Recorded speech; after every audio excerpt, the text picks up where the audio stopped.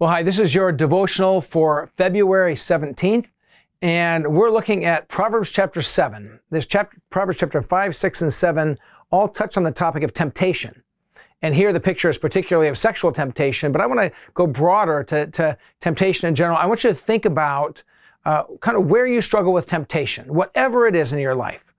When we read Matthew chapter 4 and Luke chapter 4, we find Jesus being tempted by the enemy, tempted by Satan. If Jesus, who was God in human flesh, dealt with temptation, I mean, he didn't give into it, but the enemy tempted him, you better believe there's never going to be a point in your whole life, until you see Jesus face to face, that temptation won't be an issue. The enemy is always throwing lures and enticements out there at us. And so I want you to listen to these words where the writer of Proverbs is sort of telling a story about this young man who's just making some poor choices and walking towards temptation. I'll read the beginning of the passage and then the end when we see the results of him falling into this temptation.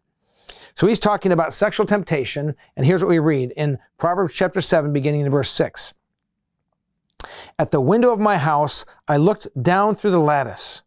I saw among the simple, I noticed among the young men, a youth who had no sense. He was going down the street near her corner, walking along in the direction of her house. At twilight, as the day was fading, as the dark of night set in. Then out came a woman to meet him, dressed like a prostitute and with crafty intent. We find out as the passage goes on that she's not a prostitute, she's a married woman who's dressed that way, out looking for a good time.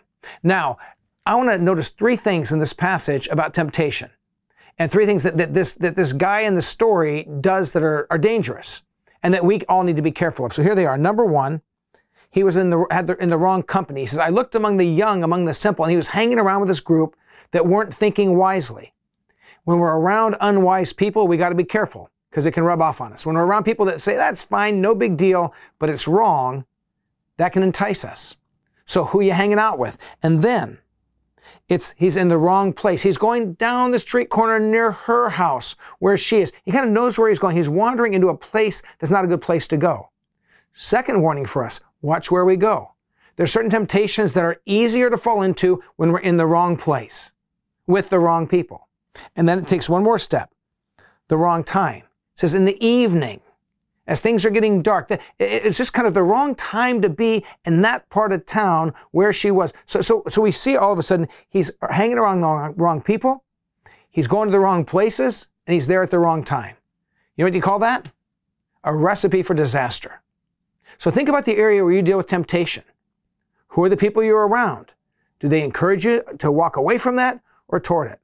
What are the wrong times to be there? What are the wrong places to go? Be wise and avoid those things that would propel you toward temptation. After it goes through this whole story, and you can read this all in Proverbs chapter 7, it ends with this incredible warning, painful. And we know in the ancient world, if you want to make a point, you said things three times. Well, really, the writer of Proverbs says the same thing three times in a row, with three different animals as examples. So here's what we read. All at once he followed her. This guy follows this married woman into temptation. All at once he followed her, like an ox going to the slaughter, like a deer stepping into a noose, till an arrow pierces his liver, like a bird darting into a snare, little knowing it will cost him his life. Like an ox, like a deer, like a bird.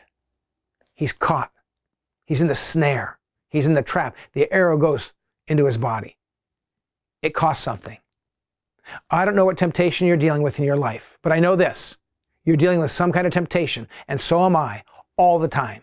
Because the very enemy who tempted Jesus will not fail to try to tempt us. So we need to watch who we're hanging around. Watch where we're going. Watch when we're going there. And be wise. I want to pray for you that God will give you strength to walk in wisdom and walk away from temptation. Lord, that's my prayer. For each person listening, that's my prayer for myself, for my wife, for my children, for my grandchildren, for Shoreline Church. Lord, there's a very real enemy who's very crafty and wants to cause us to stumble. Give us the wisdom to be influenced by the right people, to be aware of where we go and when we go there, and the attitude we carry in our hearts, so that we might follow your ways and honor you, Jesus, in all we do. We pray this in your name and for your glory. Amen.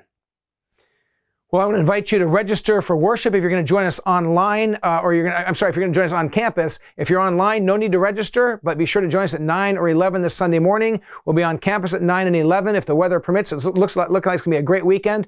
And so God bless you. Have a great week, and we will see you Sunday in worship.